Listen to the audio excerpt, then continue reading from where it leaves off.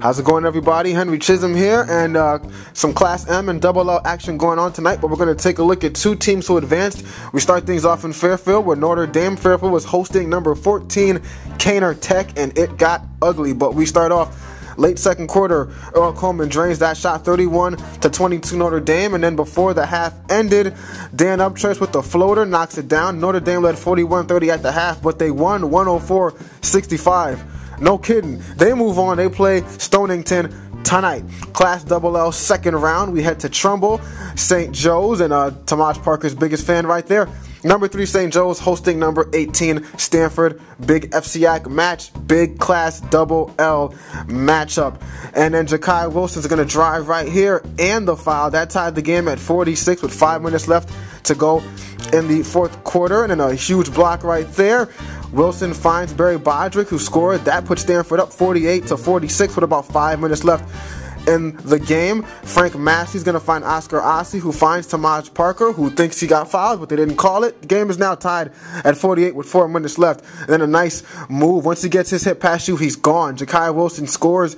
That puts Stamford back up 50-48. Brandon Jones finds Tamaj Parker inside. Spin move, fake, up, no way. Terrence DeTimmy blocks that shot, but they try one more time inside to Parker. He's not going to go for that shot again. He passes it to Ossie. Ossie finishes with the huge dunk. That tied the game up at 50 with about 2 minutes left to go in the game. And then Ja'Kai Wilson, cross-court pass, that's a no-no. Tamaj Parker steals it, goes inside, scores 52-50 St. Joe's, about a minute left in the game.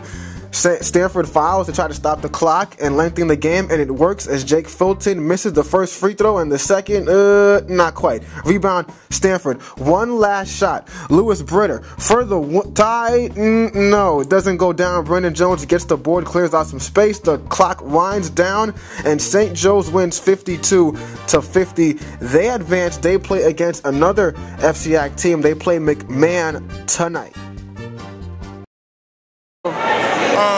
I was watching the defense. I knew nobody was behind me, so I inched up a little bit, tried to cheat up. I saw his eyes, and I went to intercept the ball, and it worked out for me. All right, man. So I saw that last play, the rebound. You got that ball. You were throwing some bowls down there. Just talk about that last play. What were you doing on that last one? Well, I just knew we had to get the last possession, and the ball went up. I just knew I had to get it. You know, it was last important possession. You know, Oscar's real toughness inside and refusal to give up. We just kept pounding. James did a pretty good job of controlling, you know. I already knew, I just looked at him once and I saw the double team come over, so automatically I positioned myself to get the ball. In my head from the beginning, since I was running down, I was like, I'm gonna get my dunk. So I just had to post up and get the ball and just dunk it.